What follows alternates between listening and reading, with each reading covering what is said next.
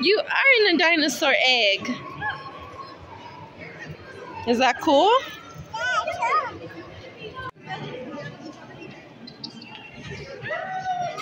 Slide down, Bubba.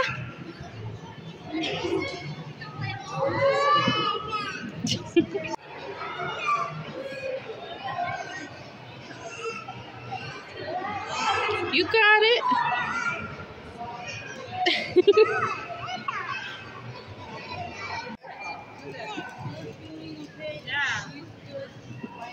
Now we have someone take a picture. Cheese. We can't see your face. Cheese. I can't see your face. Come up here. Your best mommy.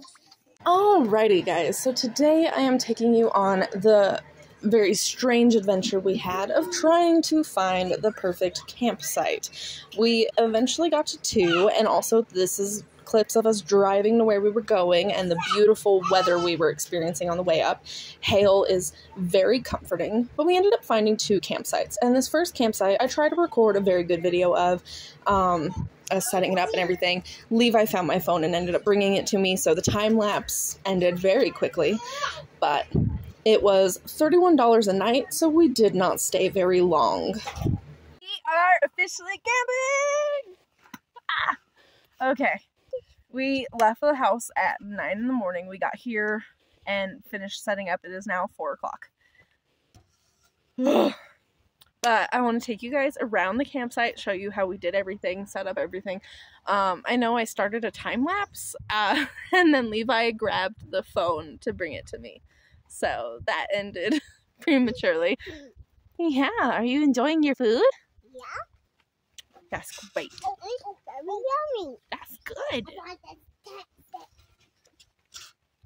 Anyway, let's go and check out the campsite. Stuff. Let's enjoy these wonderful views, all these other campsites, but there's not a lot of people here, and we are at the lovely spot 15, which is obviously not vacant. We have all of these beautiful aspen trees. There's Elias playing on the rocks. Hi, baby. I know. You can clearly tell that that's where people put their tent. We are not those people. There's the fire pit, picnic table that comes with it, the table that we set up, and our tent right underneath this lovely pine tree. We put a tent there because it's been extremely rainy. We were literally driving past the reservoir that you have to get past to get to this campsite. And we're driving past it and it's covered in gray. Like, even the reservoir looked gray. And then all of a sudden, we just saw the biggest thing of lightning come down. And of course, I mean, blue skies all around now. But for a while, it was very gray, very dark, and very stormy. So we figured, well, that's a good spot. Makes sure that, you know, everything that we need is safe. We can remain a little bit more dry because, like, our entire campsite is wet except for underneath the tree as well. But I didn't want to end up very cold at night and things like that. And the tree, it'll help kind of, you know, block some of the wind and things like that, and hopefully help keep us a little bit more dry and a little bit more warm. That was the logic there. Oh, also, since we're at an actual campsite, we do have bathrooms, so potty training will not be ruined. And the bear box. I love bear boxes. They make me so happy. So I should really mention, my mother did not abandon us. She's finding firewood. That's why the car's not here. That's why she's not here. She didn't abandon us at a campsite with no cell service. Thankfully. That would have been so mean. I would have had to fire her as my mother. Just saying. Alrighty. Adventure to the bathroom is complete. Come on. Don't just stop in the road, Levi. Let's keep on walking. Adventure to the bathroom is complete. That's the bathroom right there. And I had to explain how porta potties work to my children because they were very concerned about who didn't flush their poop. So now we're walking back to the campsite. Hopefully my mom is back because I really hope she didn't have to drive. Like, it is from the closest grocery store to us, it is 30 minutes. Elias, way too far, dude. This is a road, remember? Come back over here, please. Thank you for listening. Yeah, walk along the grass like brother is, okay? Uh-oh, no, not our campsite. We gotta still walk up. Yeah. Once we see our tent and that pine tree that it's under, then we'll know we've made it to our campsite. And this is campsite 13, so we're very close already. So we just got a lot of information sprung at us from the camp host at the neighboring camp, because there's 3 campgrounds in here. We found the best spot. Just saying it now. We found the absolute greatest spot that you could get camping wise. But we found out what we're supposed to do with this guy. Not showing any of the information, obviously. Anyway, he gave us a lot of information, so now we know everything that we're supposed to do. We know where to find cell service. Which is great, because we have to write up and go make reservations right now. Because, yeah, we didn't think about that, and I don't want to lose this spot. This is the best spot ever. I'm so happy I found it. I'm the one that was like, Mom, just pull in, get it. Now, that's a good spot. Hi. So we ended up spending a very good chunk of our first night camping, just really enjoying the campsite as a whole and enjoying the excitement that the boys had for their first time ever being exposed to something like this, because up until now we've never taken them camping before. I was always a little nervous taking such young children camping, because my family historically we always would camp by a really big lake, and things like that make you worry as a parent, especially because I have such adventurous boys. Like, I was very scared of them, like, opening up the tent at night and we couldn't hear it, even though, like, the tent always wakes me up. Just like, you know, the standard parent paranoia, I suppose. But they had a lot of fun. They finally had an excuse to roast some marshmallows, even though, as you can see, they don't really actually roast their marshmallows. They just kind of hold them over the fire for like a second and then say that it's roasted. I don't know. But, you know, they're happy with it. So they, of course, played tag for a little while, chasing each other around while my mother was preparing dinner. She loves cooking over campfires, so cooking was her job the entire time we were gone. And for this night, I, of course, took video of it, because how could I not? But for this one specifically, we had, you know, just to celebrate, I guess, in all of its glory, we grabbed really delicious looking steaks and some gourmet butters and some corn on the cob. And of course I had to show you guys the butter, because I mean, it's gourmet. So while they were waiting for their food, right to the right of us on the campsite was this very tall grass, and they were playing in it, having so much fun, just really enjoying all of this free space. And we were so distanced from other campsites that even though there was nobody there, even if there was people there, they still had so much room to just run around and really go crazy. My boys do not like the rain a whole lot. They don't like snow. They don't like it when their clothes are getting wet or when they're really cold. So to have such a nice first day where it's like beautiful out and the rain is gone as soon as we hit the campsite, it was just a great opening to the week. And yes, you can hear my children in the voiceover. They're playing games. They're having fun right now, doing their own thing as we wind down and get ready for some dinner as I'm recording this. But yeah, it was just so much fun. And of course, I was trying to get Elias to hide in the grass. He was not understanding what I was asking him.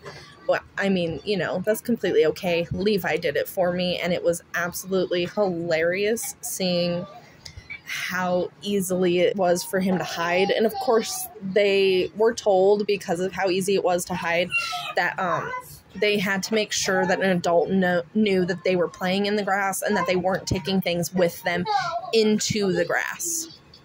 I thought Elias was starting to cry at his videos. He was not. He was kind of like weirdly laughing. So I had to take a random pause. But yeah, it was such a beautiful campsite. And I know I said at the beginning, we had to find 2. You'll see the devastation literally right after this, basically. But yeah, you gotta enjoy the good parts, right? Because, I mean, who doesn't love things like this? Elias, wherever are you? Oh no, I'll never find him again. Hey, look! I see a strange boy. Have you seen my son, Elias? Hey, Mr. Bluehead. Yeah, Mr. Bluehead. Have you seen Elias anywhere? I'm trying to find my son.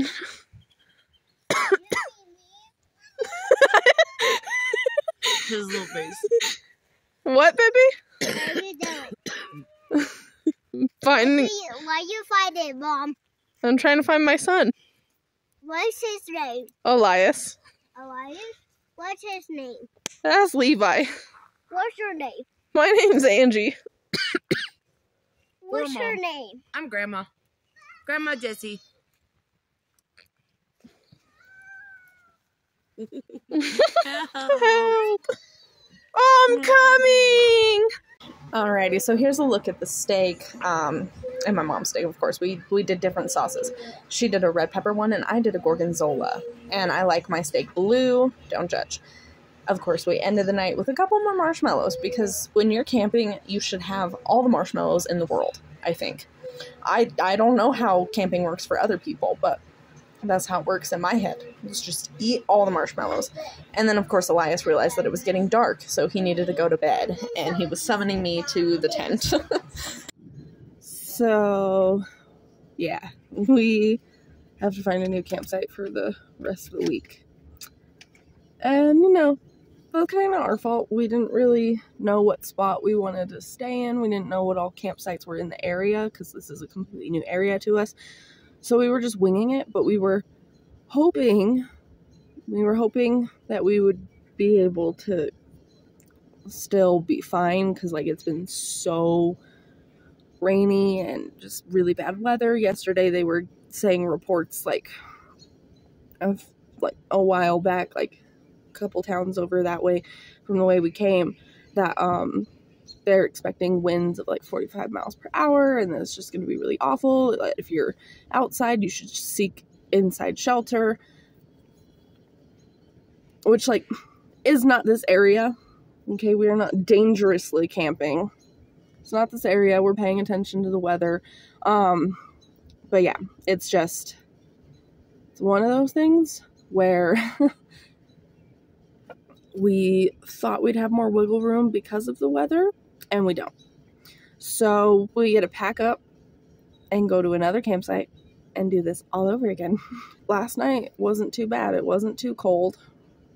Both boys were completely fine. I put them in 3 layers, and they had blankets. They woke up a few times,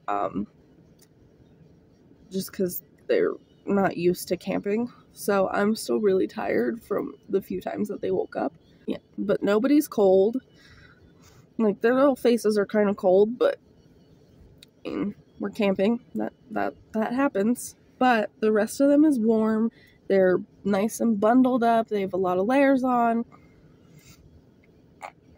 Right now they are snuggling each other. I'm charging my phone, which is why I'm in the car. And then, once we get done with that, we are going... Why does she have that covered? I'm so concerned now. But yeah, once we have everybody, like, done and stuff, we're gonna go into town to pick up the couple of things that we need, like some food for the day and stuff like that, just because we're gonna end up further from the store at this new campsite. So yeah, we need it in the morning, and then we will figure out what we're gonna do for the day, because we did not anticipate needing to set up camp again. But that's okay, because there was quite a few activities that I wanted to do this week. So, yeah. But I'm waking up, which means I'm very tired. Bye.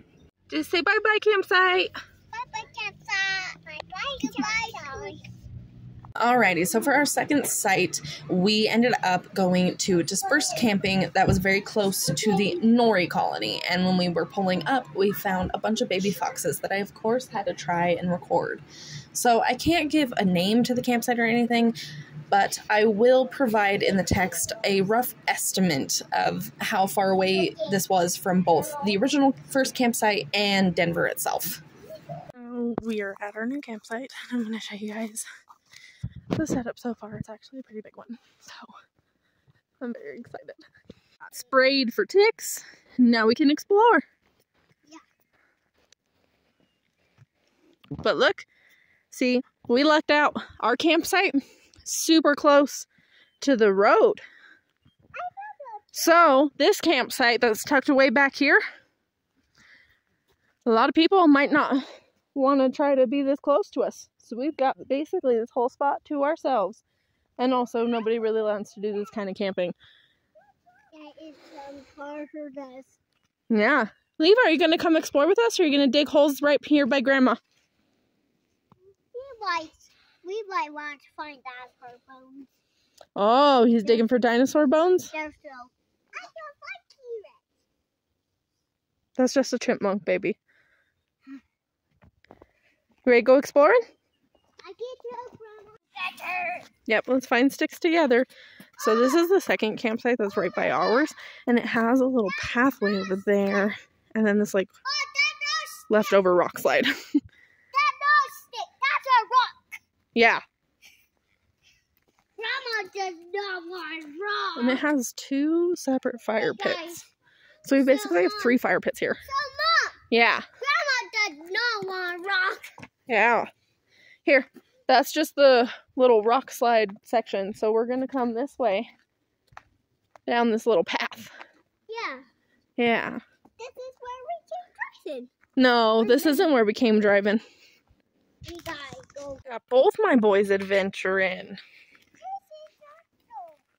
Oh. Take a picture of it.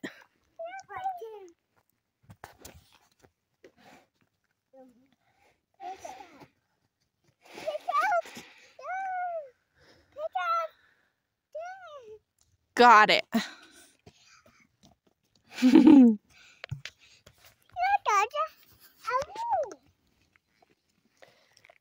Hey guys, we're not going to go too far, okay? We're going to stay close to Grandma. We're going to have burgers tonight. You want to have some burgers soon?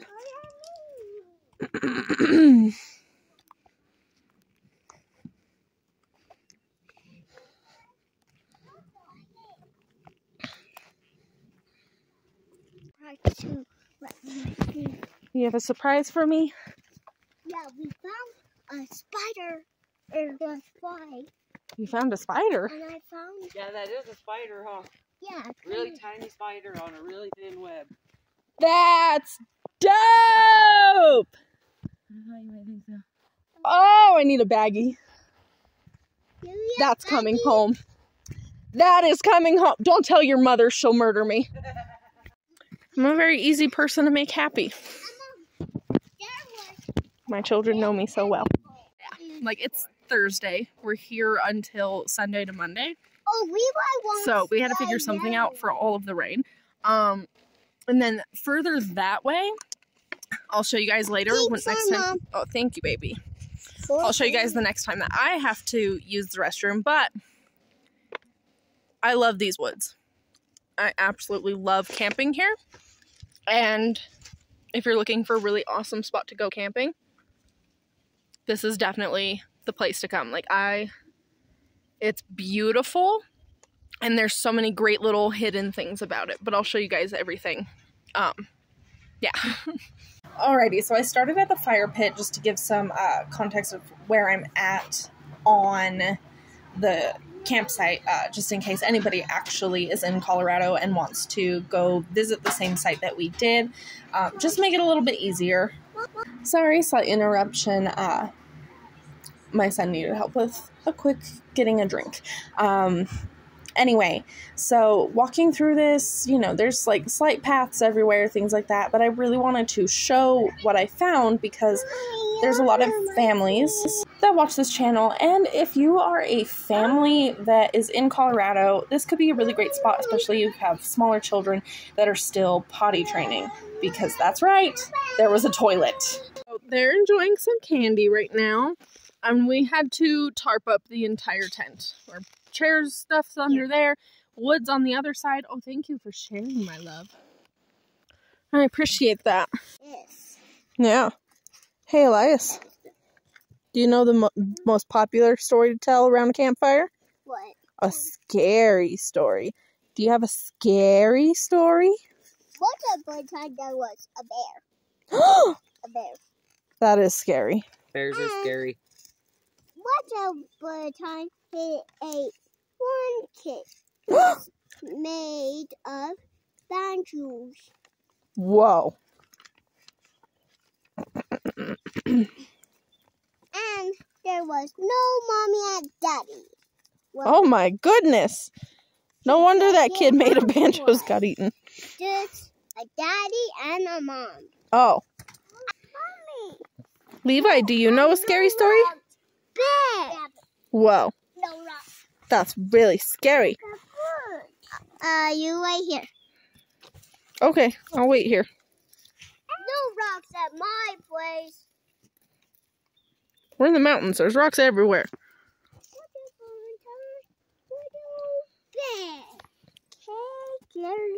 No.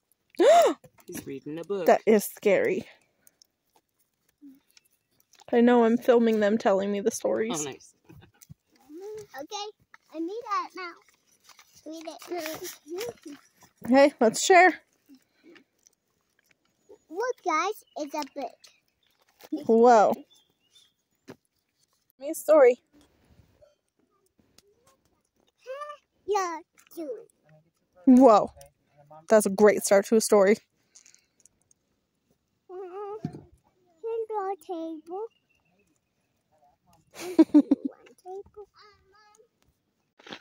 Well, this is fun, huh? Are we enjoying the rain? Third night here. Hey guys, if you enjoyed today's video, make sure to give it a big thumbs up and maybe check out some of my other content.